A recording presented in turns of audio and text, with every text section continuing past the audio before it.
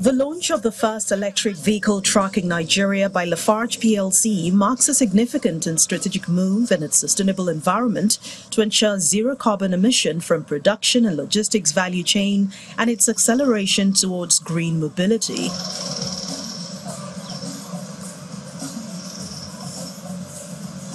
So it's not out of place as management, staff, development partners, government agencies gather here to be part of the success story with the unveiling of the first set of electric vehicle trucks in Nigeria.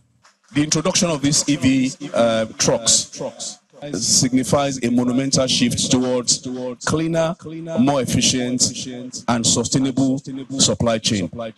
Beyond the evident benefit of the environment, this strategic move holds great promise to all stakeholders involved.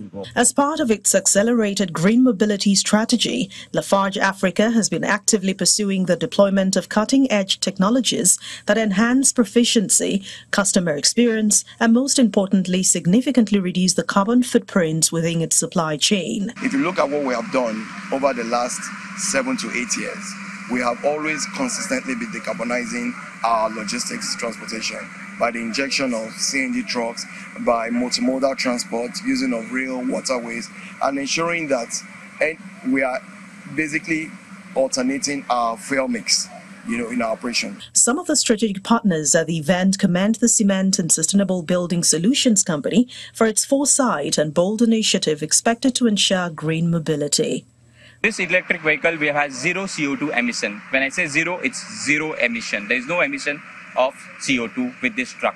We in the core are very happy with them because they will help us do our work better, especially in the area of excessive emission, which we are fighting tooth and nail to combat.